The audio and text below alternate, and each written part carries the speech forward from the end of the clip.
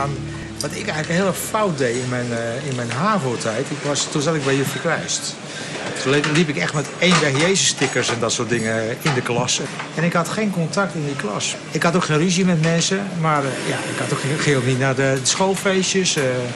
En dan, ik kroop in die koffiebar en probeerde van daaruit mensen weer te bereiken. En dan denk ik, dat was natuurlijk heel veilig, maar dat is natuurlijk eigenlijk heel raar. Als wij op het rijtje waar wij wonen de buren niet zouden spreken en ik zou langskomen van, joh, je moet eens meekomen naar de kerk, dan denken ze, waar gaat het over?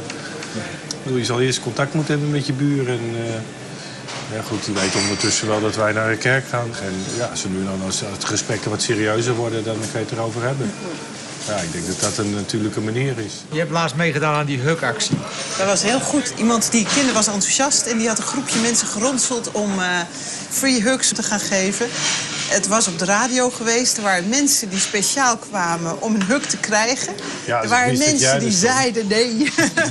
Daar was jij ook gekomen. Ja. Er waren mensen die zeiden van mijn vrouw is al zo lang overleden. Het is zo lang geleden dat ik... Het is ontzettend leuk omdat het heel veel energie genereert. Dat vind ik dus wel leuk om te doen. Ik moet echt gaan... Mijn baas roept, ja. Mijn aardse baas. Mijn aardse baas, goed zo. Groetjes. Nou, stel je. Komt er iemand naar je toe en wil oprecht weten wat het geloof van jou inhoudt?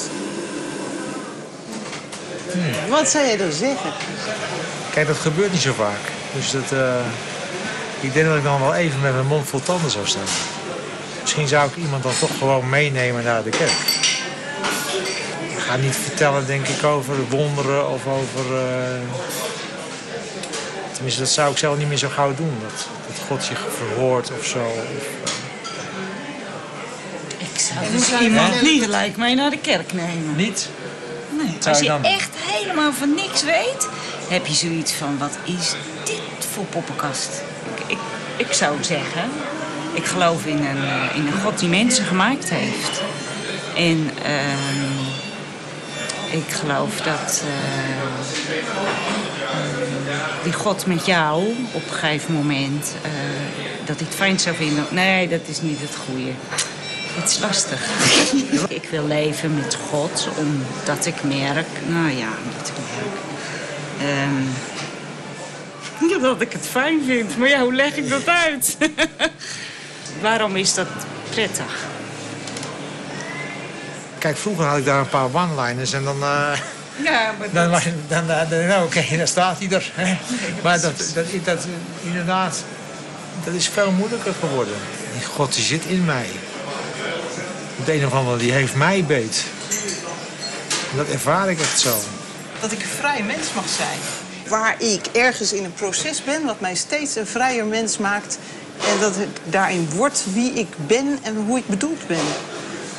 En dat ik daar zo gelukkig over ben. Maar ook zo ergens zo eenzaam. Zo'n soort kanarie in een dierentuin. Omdat niemand dat begrijpt. Niemand? Nou, ik heb gelukkig een man die ook gelooft.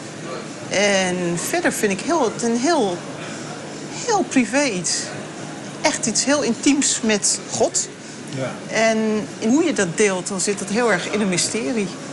Als ik moet uitleggen waar ik in geloof, dan heb ik daar wel steeds meer woorden voor nodig. Ik val zelf namelijk ook over de clichés. Dus ja, ik geloof in een God die van mij houdt. En dan is ook alweer zo'n krijgen we weer uit. Nou, je hebt moeite met de oude one-liners. En daarom durf je eigenlijk niet meer vrij uit te praten. Ik val over de makkelijkheid van dingen. En ik heb het idee dat ook voor mensen die niet geloven, dat zijn zinnen zonder inhoud. En ik heb meer vragen dan antwoorden. Maar ik kan niet zonder God in mijn leven. Het is degene die mijn motor is.